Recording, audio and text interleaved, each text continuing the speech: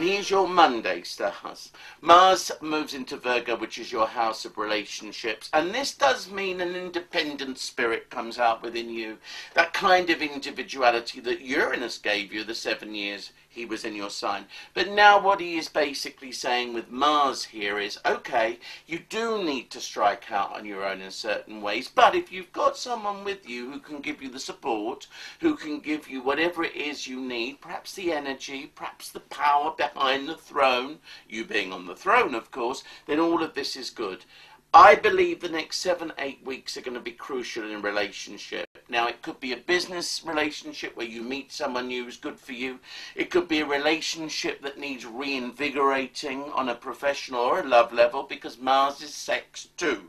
So equally in a personal relationship, the next 6-7 weeks are going to be very important as to intimacy and your sex life.